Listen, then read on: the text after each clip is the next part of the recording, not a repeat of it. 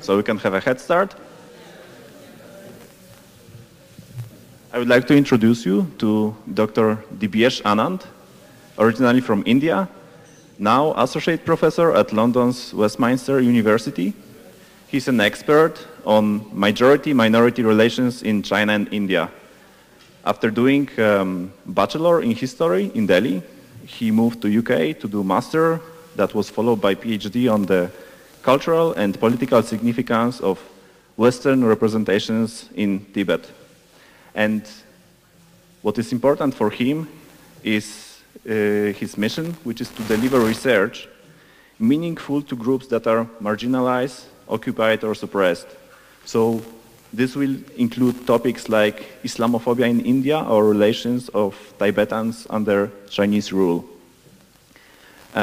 Concerning those topics, he not only published a number of monographs, but he has a very significant presence in popular media, which include YouTube videos and commentary articles in The Guardian.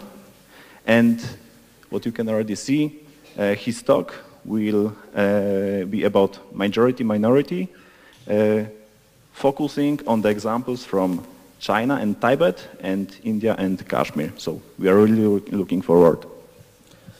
Thank you very much. Let me make sure you can hear me at the back. Again, thanks a lot for the organizers for having me here. I'm aware that many of you would see yourself as scientists, and I'm not a scientist. One could say I'm a social scientist, but I don't see myself as a social scientist also, because I don't particularly like the idea of science.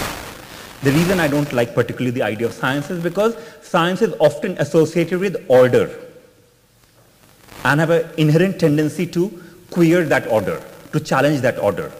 And I'll start with the topic colonial desires of post-colonial nation states, China in Tibet and India in Kashmir.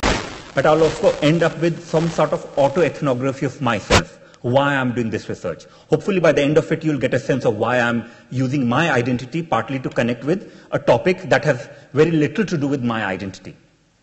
Now, I have a habit of speaking quite fast, but I'll try to keep it slow also because I understand people who have different grasp of different ideas. But if there's any question you have, please feel free to ask me after my lecture and also after the session. Now, when we look at the terms colonial, desires, okay, I'm not going to deconstruct off here, but colonial, desires, post-colonial, and nation states. Now, when I was introduced, one thing that was mentioned is I'm from India. Right? And one identity many of us have, if I ask you, who are you? Who am I? We think of a gender identity. We think of national identity, and national identity is often seen as very important. So I could be German, I could be Indian, I could be Chinese, I could be British. Of course, British is even more complicated. Are you English or British or Scot or British? But these are identities we have. What I'm going to do is I'm going to sort of ask ourselves the question, to what extent these identities are arbitrary, socially contingent, and yet we consider them to be almost naturalized. So what are the processes through which these identities get naturalized, fixed, to an extent that we stop questioning ourselves? Why are we using those identities? Now, of course, my lecture today is largely about, I said, that India and Kashmir and Tibet in China. I could be talking about Israel in Palestine. I could be talking of Turkey with Kurdistan. I could be talking about Pakistan and Balochistan, because broadly, my interest is not only Tibet or Kashmir. My interest is largely, as you pointed out, connected to what I see as the nation states and the people they occupy. Right? But I'm going to focus on them. Now, we'll start with, I'm assuming that some of you would know a lot about some of these topics, and many of you would not. So I'm assuming that level of disconnect amongst people in terms of what is the level of knowledge. Now, in India, claims Kashmir to be its own. So India uses the language, Kashmir is an integral part of India. As you would know, it would imply that without Kashmir, India cannot exist. That's why it's integral, essential part of India. So, Indian Prime Minister today, Narendra Modi, he will talk about how every Indian loves Kashmir. And he talks of how every Indian loves Kashmir at a time when around 87 Kashmiris have been killed, unarmed civilians. We've not even talked of armed militants, but unarmed civilians. More than 120 have been blinded by pellets. Between 8 8,000 to 32,000 have been injured. Now, it's a big number, right? 8 to 32. The reason we use that is because most Kashmiris who get injured in protest will not go to the hospital, because if they go to the hospital, then the police come and register them and take the record, and then they will penalize them later. To avoid police case, they avoid hospitals. So that's a wide gap. Right? So this is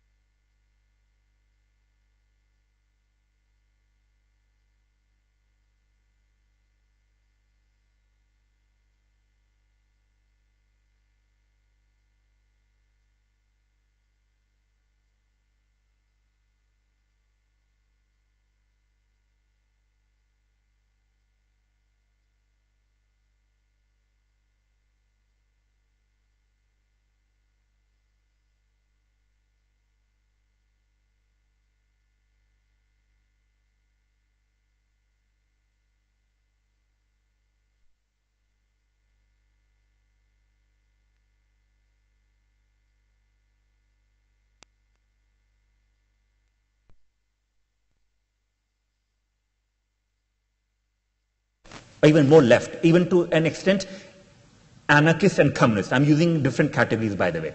But one problem one finds with communism is, if you note, especially communism as it developed by early 20th century, was the idea of false consciousness. So workers don't know what's good for themselves. So there's a vanguard party, the Communist Party, that will develop a particular working class consciousness amongst the workers and help them liberate themselves. Right? So the idea always of not communists liberating themselves, but Communist Party liberating the workers from the bad bourgeoisie. Now, this is the language which China uses, by the way. So China uses not the language of nationalism in the beginning. They use the language of communism and mix the two. Problem you could find with that, or the problem I have with that language of liberation is, it's akin to the language of imperialism. When, for instance, the British went to India, or when Napoleon went to Egypt, he talked of liberating Egyptians, in Egypt and Napoleon context, liberating Egyptians from the Ottomans. So there's always the idea, we are going to liberate you from your oppressive rulers. Maybe it reminds you also of George W. Bush in Iraq War. So to an extent, therefore, we can see that communism also, or communist movement also has a particular ethos that can be quite imperialist and colonialist. Knowing that I know what's good for you, you don't know what's good for you, therefore I will liberate you. And that's what we find in case of China and Tibet. Most of the images, top propaganda images in China would be of course, Tibetans being grateful for being liberated. Now, of course, in one context, many, I don't know about you particularly, but I get this question also. By the way, my students are from studying politics, but even they are not very political, many of them. They have very little interest in politics, or at least they think they have no interest in politics. As if being disinterested, which implies bolstering and legitimizing status quo. Let's not mince words. Not being interested essentially legitimizes the status quo. That is politics. And of course, I have this image, I mean, from Google, that I'm hungry, stop talking politics. So politics is often seen as something which subverts the authority, as if asserting the authority is not political. But I thought in that context, I'd just tell you that even if you think we are not political, we are political. That's the wider ethos. Now again, beyond India, China, Tibet, Kashmir, I'm interested in broadly the themes of politics and ethics of boundaries.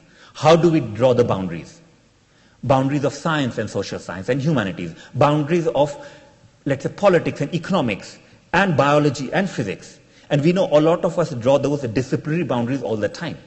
Many of us would be aware that those disciplinary boundaries are also arbitrary, which get naturalized over time. So the idea is, when the boundary is drawn, you can't cross the boundary. Now, not in your context, but in our context, specifically in the UK point, there is exercise, research assessment exercise every 5 to 6 years. It's called REF, Research Excellence Framework. In that, they would say we sort of recognize and welcome interdisciplinary research. Now I'm head of department, I'm managing a department, I can assure you almost that in most cases, that's only rhetoric. In most cases, units privilege disciplinary research rather than interdisciplinarity. Because interdisciplinarity or multidisciplinarity or even anti-disciplinarity is something that makes a lot of us in academia anxious. So there's a boundary making. Right? Of course, boundary of nation state, boundary of sexuality. Are you straight? Are you gay? Are you bisexual? Are you queer? Are you transgender? Are you trans? Whatever. So those things are also boundaries that we draw. Again, some of you who may or may not, you should read Foucault again, look at the ways in which these boundaries, including personal identities such as sexualities, get constructed and get reaffirmed. So it's about politics and ethics of boundaries. I hope we challenge it. That's my idea. We also have to challenge the whole idea of normalization of dominance. We sometimes accept dominance as status quo and status quo as the only way in which we can live. Take the example of passports, take the examples of boundaries, take the example of Germany versus France versus Britain versus something else. So those are naturalization and normalization of dominance. We should also be aware of the ways in which language plays a very crucial role in asserting control and sometimes challenging it. We should also look at categories of identity, interest, ideology. I assume a lot of these could be alien for those of you who are doing what's seen as pure science, but these are important. One important part which I would like to query, of course, is the whole sacrality of nation state. Sacred or sacrality is something we associate with the religious. But when people are willing to die, when people are willing to give their own life, and when people are willing to take your life in the name of nation state, that is sacrality of nation state. My country, right or wrong. And we know what the perils are. I mean, if all the places, Germany is the best example of how nation state or nation statism, when taken to its extreme, leads to what? We know it, and leads to fascism. Of course, Nazism is a form of fascism, so it's not unique, but it's part and parcel of it. So I would argue, and many of scholars would have argued, that in that context, fascism or nation statism are not unique phenomenon. They're essentially forms of nation statism. And a question of who can be colonial. So these are various questions I have raised in my own research. If you ask me, have I written something concrete and a big book about colonial desires of post-colonial states? Not really. This is a work in progress, and this will remain a work in progress for long, but hopefully this would be an important contribution made by me in the context that I do think that recognizing, let's say, Kashmiris or Baloch or Tibetan or Palestinian and others as colonized would also have an ethical political dimension, which is right to self-determination for colonized people. Right? Now, again, another conceptual thing I would like to highlight is we have to think how categories of thinking are socially contingent, they're historically located. I'm giving an example of Africa in this context. Now, if you look at the image of Africa, I mean, I'm using this image. What would you call, if you have to use one term for Africa, what's the term you will use? So how do I categorize Africa through this image? Dark continent. Now, right, remember the whole epithet of Africa as a dark continent in 19th century. Now, dark continent had very little to do with the skin color of people. Because if you looked at the skin color, it would be a range of skin colors in what was seen as Africa. Dark continent was associated with the whole idea of barbarism, backward, not having civilization, and hence waiting to be civilized by the Europeans. So Europeans are the ones who bring light to that dark continent. Right? Now again, these images, even today, I mean, it's changing now. We are more clever at hiding our own racism and racial thinking, but it remains to some extent. We may not use the word dark continent anymore, but we may still talk about saving Africa. Right? You have got Bono, U2, and we have got a lot of well-intentioned liberal singers singing songs in the past and trying to help Africa. Save Africa. Now think of why would someone want to save Africa? Save Africa from whom? Is it to save Africa from multinational corporations? Is it to save Africa from Europe, from US, from India, from China, from Malaysia, all these countries that are exploiting resources? Or is it to save Africa from African leaders themselves? You'll notice that a lot of it is about saving Africa from Africans themselves. So the reason I mention all of this is because we have to keep in mind that representations are always already political. And we have to therefore always question the kind and forms of representation that we use when we try to understand various identities and various people. Who can be colonial? I mean, if you say to, let's say, an Indian nationalist or a Chinese nationalist, but you are colonizing Kashmir or Tibet, Normally the reaction would be, but we are not colonial. We cannot be colonial. Why? Because we are victims of colonization. China was a victim of colonization of various European countries and Japan. India was a victim of colonization primarily of British. So the idea is, how could we, as victims of colonization, be a colonizer? It's like saying, how could we, who's a victim of, let's say, abuse, ever abuse someone else? How could we, who have been victims of Holocaust, ever try to impose a rule on Palestinians in case of Israel, which is akin to apartheid or akin to some form of genocide or some kind of genocide violence, right? So these are the kind of questions we have to keep in mind. So a lot of time, nationalists in India or China would deny the identity as being colonizer. Now, again, keep aside China and in India. Take example, what is colonialism? What is colonization? According to Stanford Encyclopedia of Philosophy, I use that a lot, it says essentially, it refers to the project of European political domination. Why European political domination? There's no answer. So my question then is it only Europeans or is it only white European who have the capacity to colonize? Because that is the subtext. In one context, the liberal left in Europe would say, look, we are being very self-reflexive. We recognize that we colonized people and that was not good. But it also had the idea that only we have the capacity to be the colonizers. How can Indians and the Chinese and the Turks and others be ever colonizers? So it is some sort of a reverse, but still, I would argue, a white privilege to see oneself as only capable of colonizing. European political domination. Because there's no intellectual rationality, there's no political rationale to recognize colonization as only European. And that is a problem with how often the left and even the right thinks about colonization, colonialism and imperialism today. So empire and colonialism is seen as something of the past. It's over. But what is colonization and colonialism broadly? Colonization, of course, is a process. It's about asymmetric relation of power. Right? So for instance, if you colonize them, you'd never have an equal relation. Right? So it's always unequal. So you dictate terms to them. Now, colonization includes violence. But colonization also includes paternalism. I'm ruling you for your welfare because you're not capable of ruling yourself. That's the basic ethos. So colonization is about essentially asymmetric relation of power that can never be subverted. It is about alien territorial control. You control a territory that's seen as outside. It's about controlling people who are different, who are seen as different. It is also about knowledge production. Those of you who may have come across the whole idea of Orientalism, Edward Said, Frantz Fanon, if not, you should read. For simple reason, because they argue that empire and imperialism was never only about brutal political rule, it was also about knowledge production. How do you produce knowledge about the other? Right? It's about knowledge production. It's about economic exploitation. It is about cultural subservience of the other. It is about racialization, ethnicization. It's about social transformation, militarization, violence. Right? So think of what have you studied when you were a child about colonization, colonialism. You get a sense of what colonization is. Right? So one people ruling the other people in the name of progress, in the name of civilization. Remember, white man's burden. Right? Those kind of things.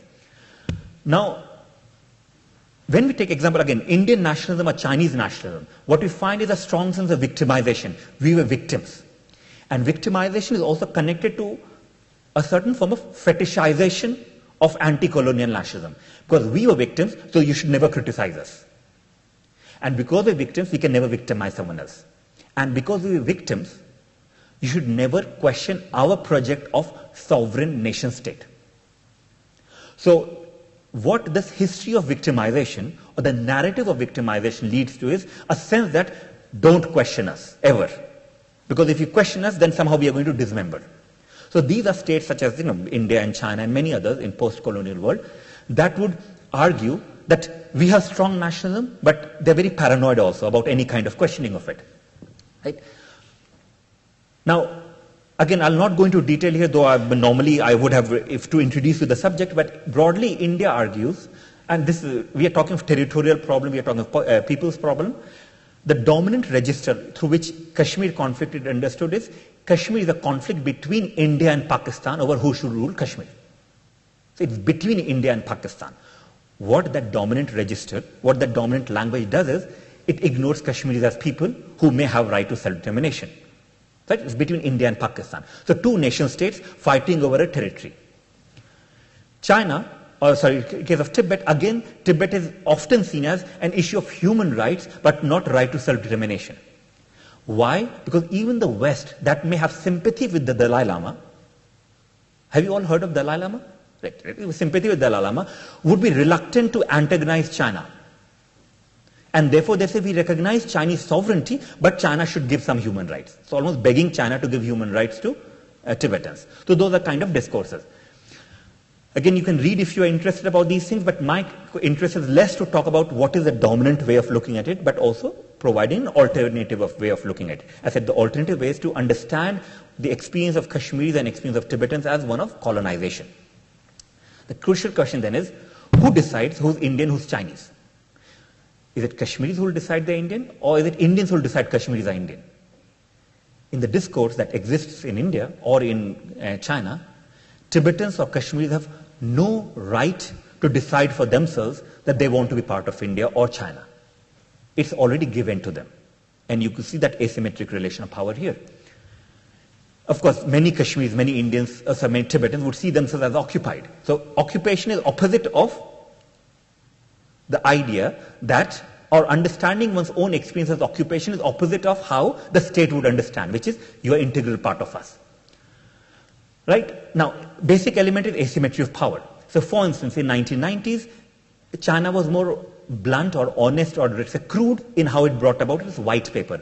White paper is a document that the government brings about to present its own policy. China would call Tibet its ownership and human rights situation. Its ownership. So yes, China owns Tibet. Again, I can see you could guess what the language of ownership does. So it is like a thing that China owns. So that's the language of ownership. You'll find in India, of course, Jammu and Kashmir are an integral part of India.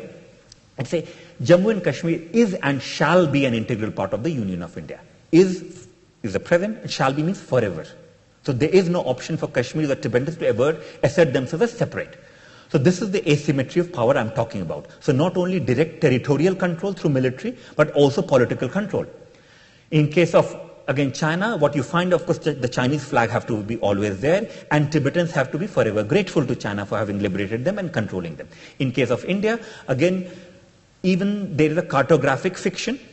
This is a map, and it says, basically, no publisher can represent reality. The reality is, the state of Jammu and Kashmir, de facto, part of it is controlled by Pakistan, part of it is controlled by India, and part of it is controlled by China. So, right, that's how de facto the map is.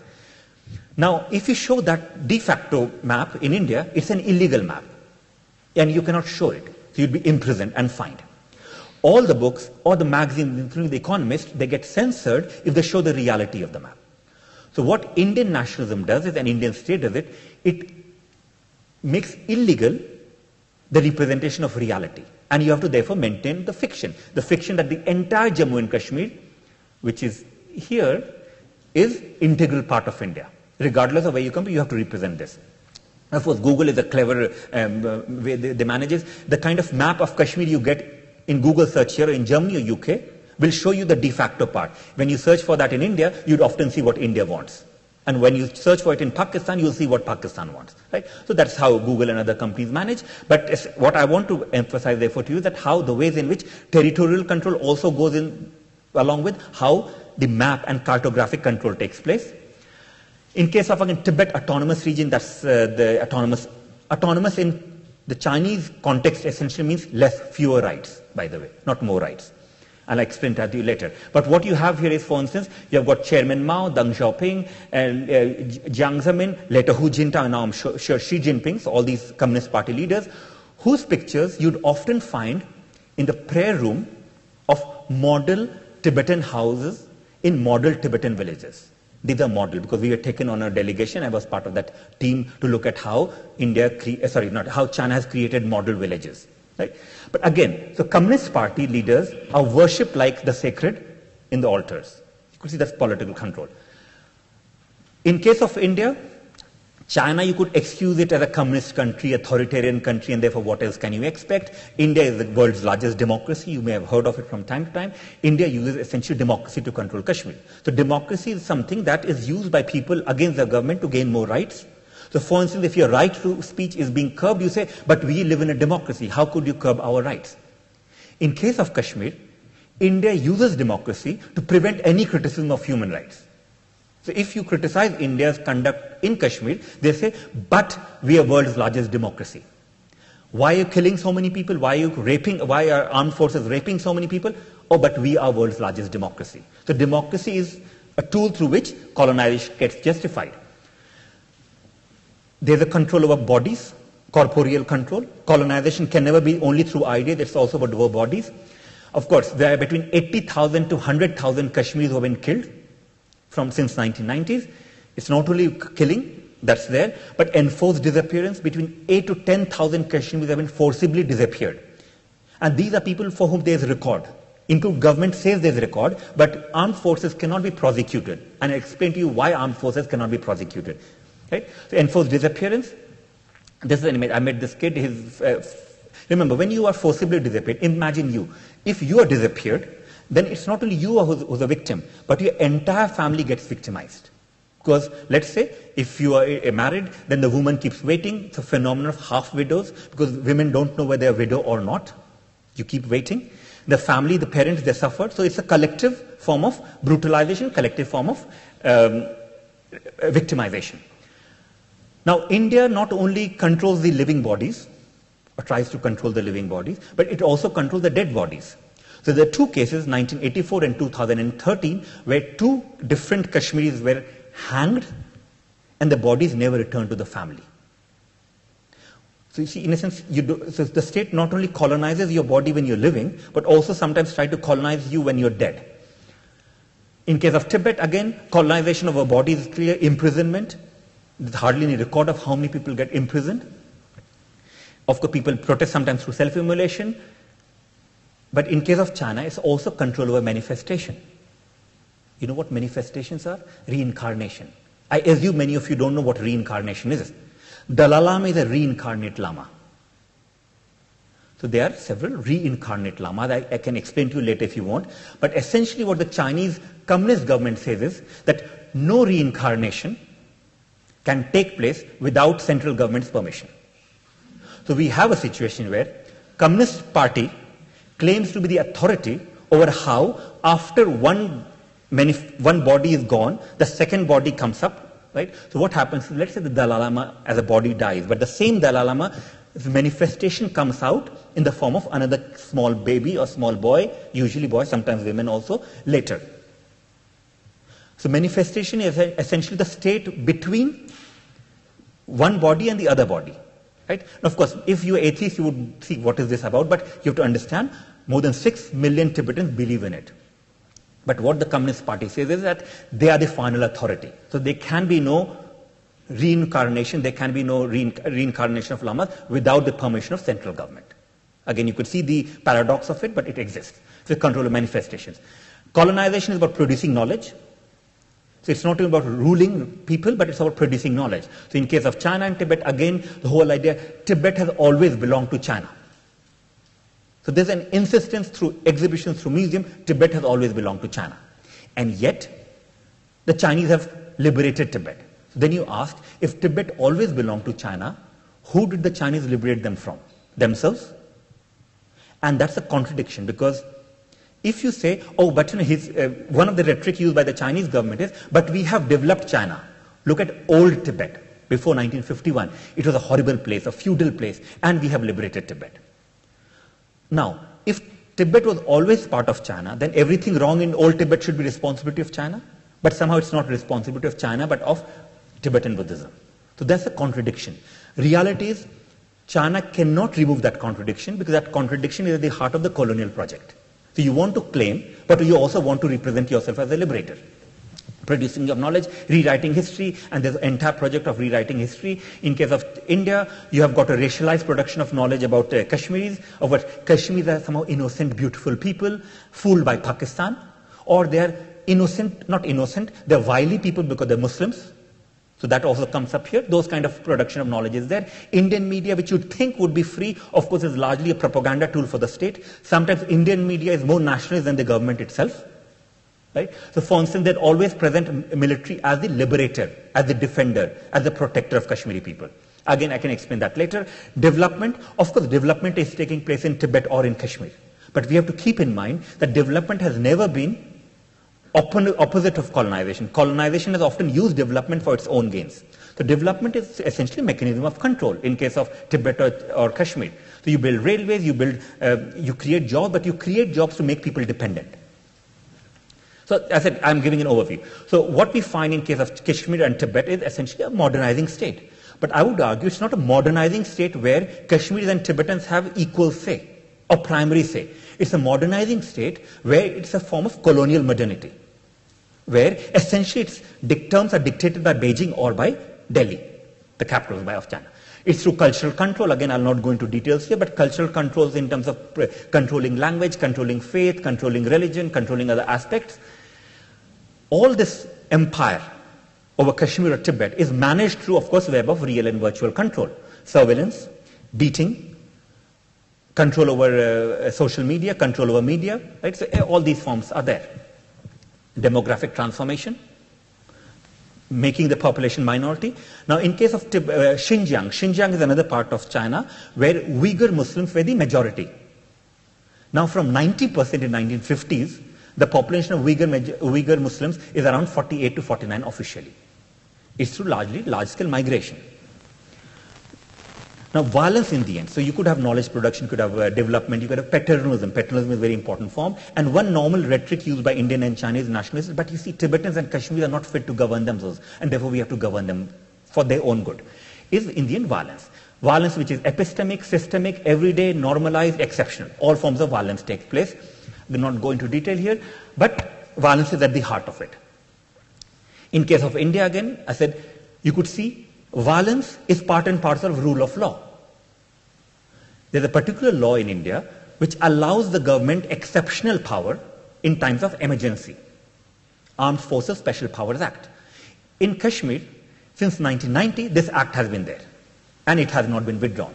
So an exceptional emergency law for 26 years. In case of northeastern part of India, another contested territory, it's there for 50 years now. So what essentially it does is, it allows armed forces impunity. So for instance, if you're a soldier and you're accused of committing sexual violence or torture or rape.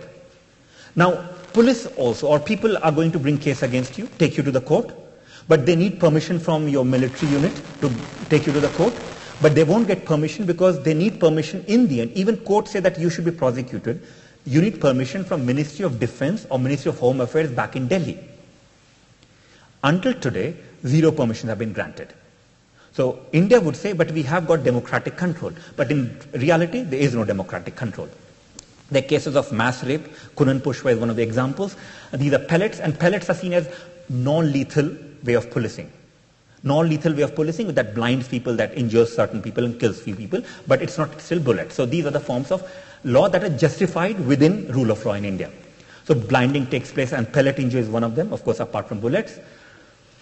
But when you challenge India or China, the idea is always, what about? And I say, what about? But what about minorities? So if Kashmir becomes free, what would happen to religious minority? What if we liberate Tibet? What if we allow Tibet more rights? What about other parts of China? So this what about questions are often used to legitimize further colonization.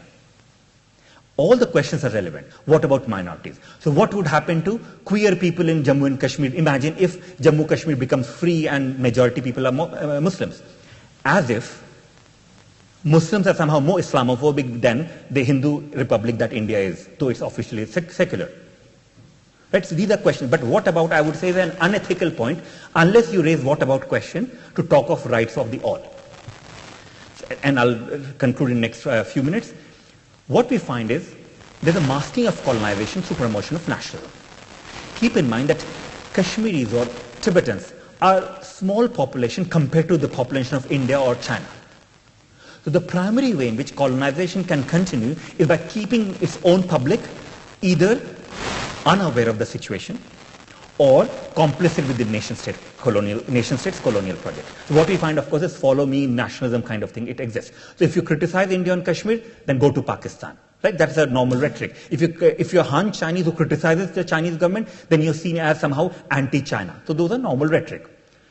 And my wider conceptual point is that nationalism of certain form, taken to its own extreme, and you could recognize here, of course, in both cases, Narendra Modi and Hitler, and you've got Xi Jinping, called Hitler also sometimes, but Xi Jinping and Hitler. The reason I mention that is because nation state, anywhere by the way, not only India and China, taken to its extreme and complicit with the state, can and does lead to forms of fascism.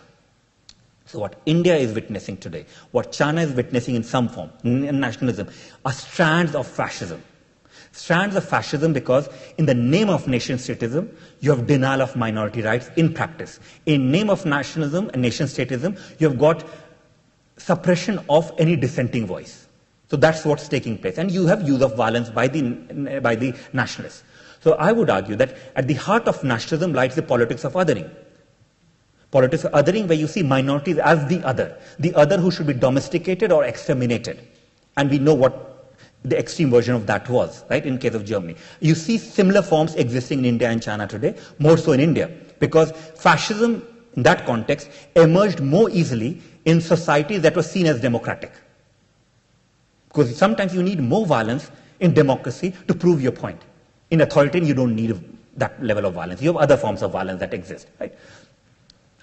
So what I argue, therefore, is that post-colonial is connected with colonial. So they're connected.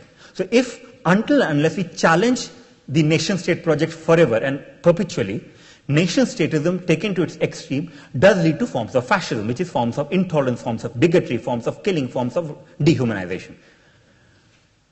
And this is I always use Facebook because I use Facebook a lot. Some of you would know. Remember, even when you go to Auschwitz, if you've been there, you'd find that it's about work sets you free. Right? Work sets you free. What's wrong with that? Work sets you free. You know the connotation of work sets you free. So the fact that a state is using a mild language does not necessarily imply it's mild. So in case of India, they'll talk about humanity, democracy, while ruling Kashmir. So the fact that India uses democracy or humanity does not necessarily imply that we take it for granted as what it's promoting is humanity and democracy. Because when we look at it in practice, we find it's promoting anti-democracy and anti-humanity. That's why I deliberately use this image that language has to be questioned always. You've got examples, and it's not only that state is complicit, but a large number of public, growing number of public is complicit. Let's take this example, this is from Facebook, that I had posted. Someone, and remove the name of course, says, keep democracy, humanity aside for a couple of days and clean Kashmir up once and for all. The language is essentially one of genocide. In fact, you'd find that Indian military, paramilitary, with all their violence, are still milder than some Indian Hindu nationalists who are calling for large-scale genocide, bombing of people, sending tanks in without knowing anything about it. So the reason I mention this is because this is part and parcel of what would sign popularization of prejudice against Kashmiris. Now, in case of Han Chinese also, you have got something similar that's taking place. But what often is violence at the periphery of the nation state. Let's say Kashmir is the periphery of Indian nation state, or Tibet is periphery of Chinese nation state. Violence also comes back at the heart of it. So the suppression of people there also leads to suppression of people here. You have what is, of course, lawyers in China, human rights lawyers in China being forcibly disappeared by the state, and no one can do anything about it. What you have got is Indians, a few Indians who would support the right to self-determination or talk about human rights of Kashmir would be accused of being traitors and suppressed. That's the part and parcel going on there. That doesn't mean that there's always violence, there's always resistance. And I'll talk of resistance during question answer if you want, but you have got resistance both in Kashmir and of course also in Tibet and other places. So what I would conclude with the idea that what we need, if we want to have an ethical standpoint, is, I would argue, decolonization. Decolonization would be promotion and supporting azadi, which is freedom. Freedom would imply right to live with dignity and other things, but essentially my argument would be we cannot be neutral in similar situations. When you have got an asymmetry of power, and this level of asymmetry of power, the only ethical viewpoint for me would be to support the colonized rather than the colonizer. And therefore we should care let's say here in Germany or elsewhere, because it's not something taking place elsewhere.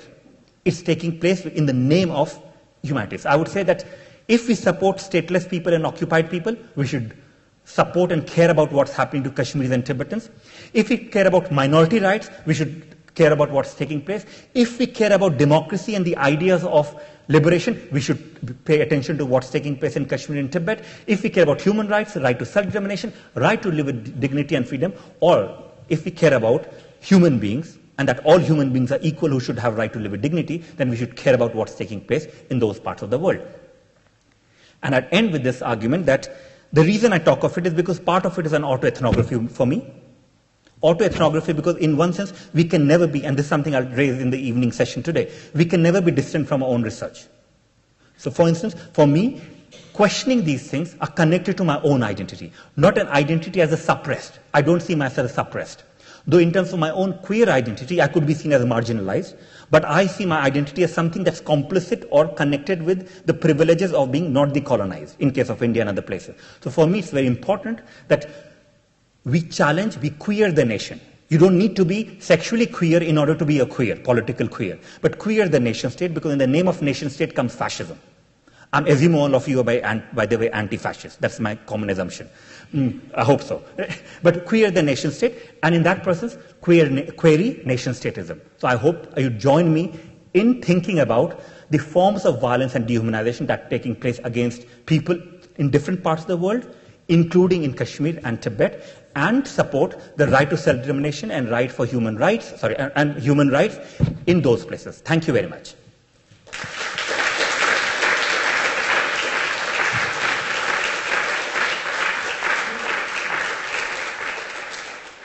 Thank you again for your talk. We still have time for a couple of questions before we go for lunch.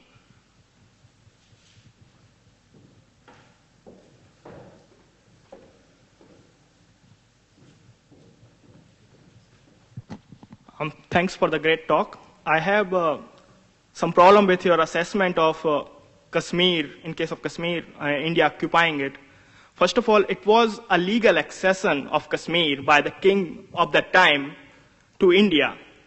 And when the Britishers left, they gave all the princely states of the time a choice to make whether they want to stay independent or they want to be part of India or Pakistan.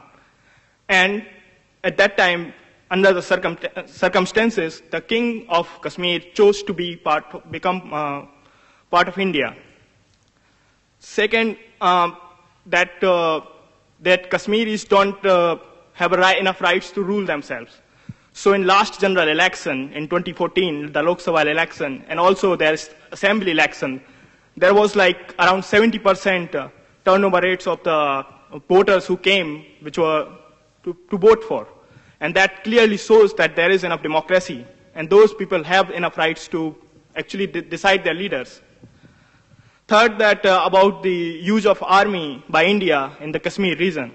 And there you have to also consider the Pakistan factor, because Pakistan has reportedly many times tried to induce armed resurgency in Kashmir.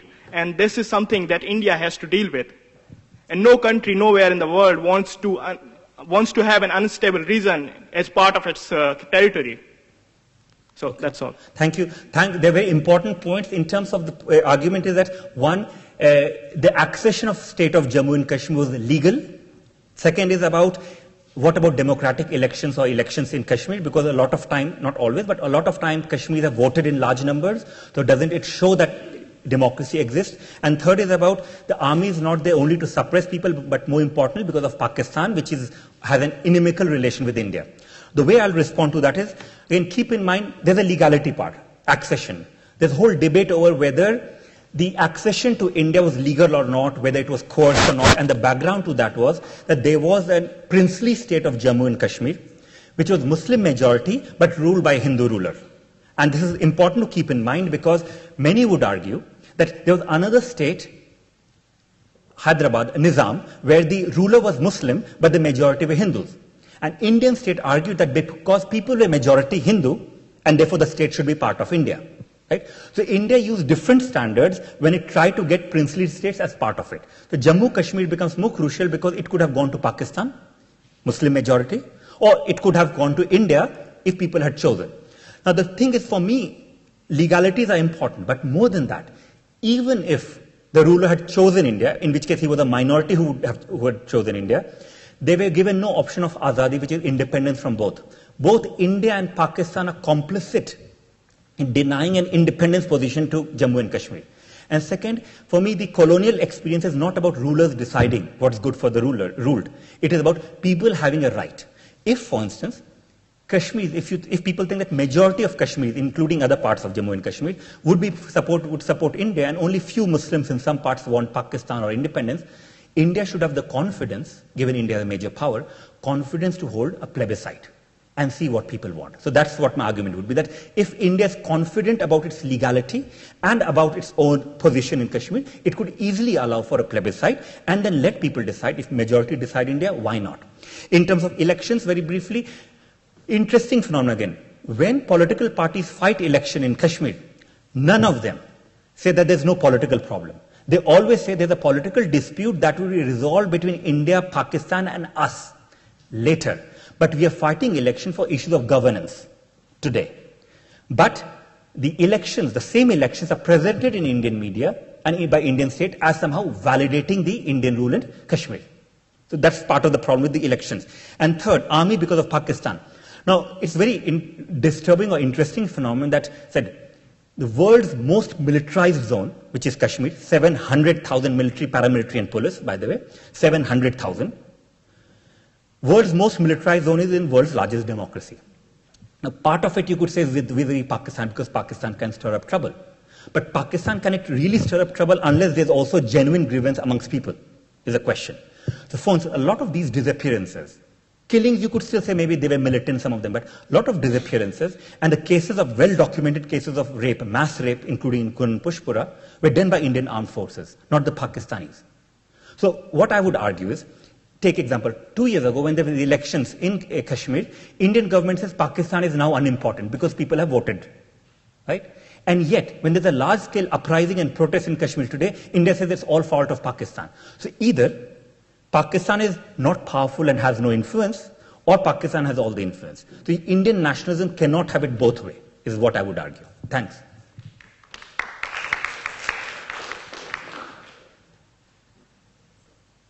And I'll give brief answer next time, sorry.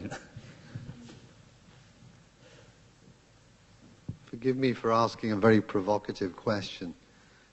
You talked about decolonization. Do you think Brexit is equivalent to decolonization? Now, this is something, I think that's the biggest tragedy that's happened in Britain for decades. So let me just be clear on that. We had a vote, people were allowed to vote, and it fell 51-49. I guarantee if we had the vote a week later, it would have been different. So you've given people the right, and now we have to face the consequences, even though many people don't want it to happen, or most people don't want it to happen. Thank you again. For me, the big message about your talk is communication is key. It is. And in terms of Brexit and I said Brexit and racism, because I always associate Brexit with racism, by the way, right? Now imagine if Brexit vote had led to the other way around, 49-51. So people like, I guess us, who support being part of European Union, say I support being part of European Union, not because European Union is somehow great, but at least European Union is the only project that went against nation statism to an extent, right? We would have liked the vote then. So the question then is, can we trust the people with a right to vote or right to decide? It can always be problematic. But I would not see the Brexit as part of decolonization, though of course UKIP and all those right-wing parties would present it in the similar manner, because what we find in case of European Union and Britain was, Britain had maintained in various ways its sovereignty. Only sovereignty it had given up was the one it chose deliberately. So in one context, it's a different phenomenon. So European Union could not send the military and could not use violence against the British people. And I said violence is the heart of colonial projects. It's a different thing. But second question of trusting people with making decision for themselves, like it or not, we have no option but to do that, because there's no other alternative. Because sometimes we may not like the vote, but other times we even want similar kinds of vote. So this is the challenge we face, that how to communicate, how to make clear that, so in a sense it's about debate, but I would still believe in referendums and plebiscite than letting the elite decide whether they should be part of European Union or not. And of course, with Brexit, it's not the... I know there's a whole idea that working classes decided to leave and everything. That's partly true, but partly when you look at UKIP, when you look at Boris Johnson, there's nothing working class about them. It's largely elite versus elite. Thank you. Okay, one more question, then we can go for lunch. Thank you very much for the talk.